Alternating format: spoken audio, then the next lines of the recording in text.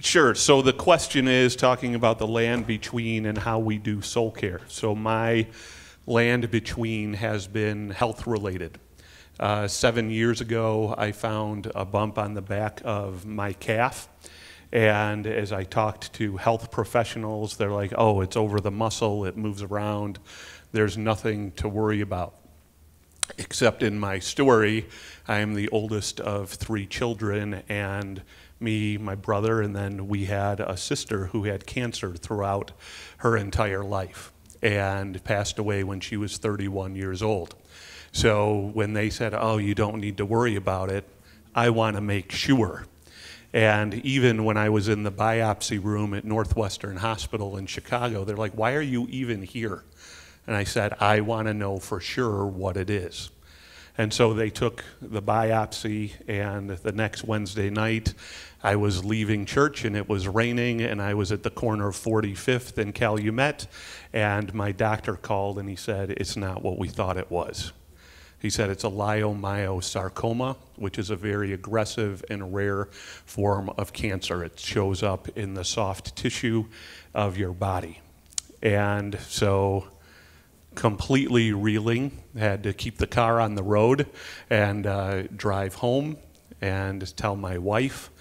Our kids, we decided not to tell them then, but I also had to call my parents and tell them that the second of their children now has cancer. Thankfully, we live right outside of Chicago and have world-class physicians and medical care. Was able to get the tumor removed, stayed in the hospital for 5 days because it required a skin graft, and continued on my journey. There was no other treatment. 3 years later, I found another one in my abdomen. A year and a half later, CAT scan showed that there were tumors in my lungs and on my liver. And so started to go through processes of things that are called ablations, where they put you into a CAT scan machine to make sure the needle's in just the right place, and then they fire that baby up. They heat your tumor up to over 200 degrees so that it boils itself and kills it. Completely outpatient procedure, you leave and go home. Targeted radiation. Where they go in through your groin, they map your arteries, and they release radiation in pellets 1/3 the width of a human hair. And so have been going through, and then I find a bump on my head, and I'm like, hey, is this leiomyosarcoma? They're like, oh, no, it's not. But if you ever want it removed, let us know. So 6 months later, I had to see the dermatologist for something else, so I said, hey, can you remove that? So he did.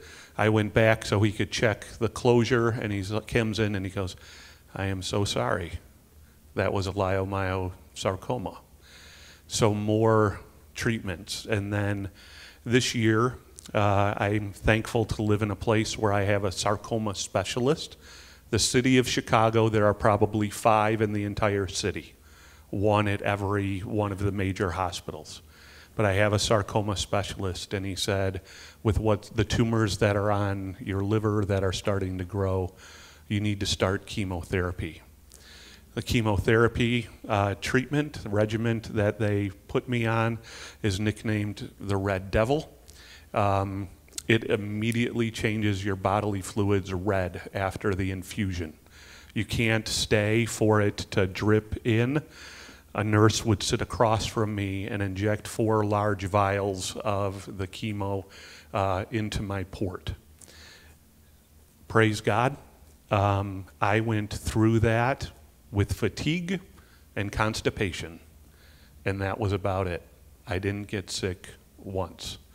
This is what 6 weeks of hair growth looks like as I finished the last treatment in May. And they were very pleased with the results, but I was scanned on Friday, and I'm waiting for the results tomorrow. So with the last time waiting to hear the results, I came home to my wife, and I said, you'd think this gets easier. And I said, you know, people have life-changing conversations, and they get phone calls, but they usually don't know they're coming. When you know they're coming, the anxiety goes up. And it is not a fun journey. And so tomorrow at 8:20, I will connect with my oncologist to find out what the results were, unless they release them on my chart. Any of you use my chart, which is very nice, unless they release your cancer results to you and you have to figure them out on your own. So that's the journey that I've been on, that my wife and our 3 kids are on. Our youngest is 17. She's been going through this since she was 10. Then we have a 20-year-old son and a 22-year-old daughter. It's a journey that my parents are on. My grandma told me the other day, your parents are planning on going up to the lake.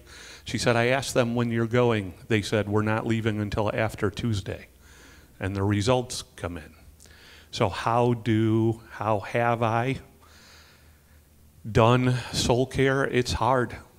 It is so hard. It's a continual battle between what I know and what I don't know.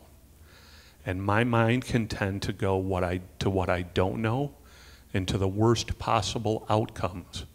And I need to remind myself of what I know, that my only hospital stay was for the first one, for the one on my leg. Everything else has been able to be treated outpatient, that I went through chemo extremely well, that in bigger things, that God is still with us, that God is still for us, that my victory is already won, that my wife and her kids all love Jesus. They all serve Jesus Christ. So no matter what happens, we will be all together for eternity. I've had to learn to rely on other people, to be able to admit what I cannot do, to take care of myself. And as a firstborn son with a responsibility, strength, and gene, that is really hard to do. To let other people mow your lawn, to let other people provide you food, to say that I don't have enough energy to stay at the office. But I need to care for myself because I'm also in a position to care for others. Not just my family, but also those within the church. And I realize too the power of community, the power of the sons and daughters of Jesus Christ to come around you. There are some people who keep their health concerns and issues so private. My wife and I have marveled that one of our biggest issues, because our flow is meet with the doctor, get the results, go downstairs to the area where all the restaurants are, and text people exactly what we just found out. First our kids, then our parents, our brothers, our sisters. And when I release the news, whether it's a celebration or it's burdensome, other people are there. They're encouraging us, or they are also carrying our burden, which lightens my own.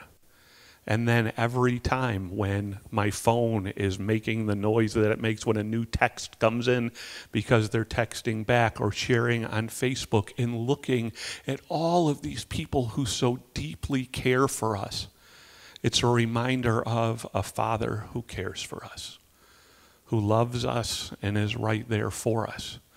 And so for me, I've had to learn to be that and to live into that more. So those are just some of the ways that I do soul care in the midst of this land between.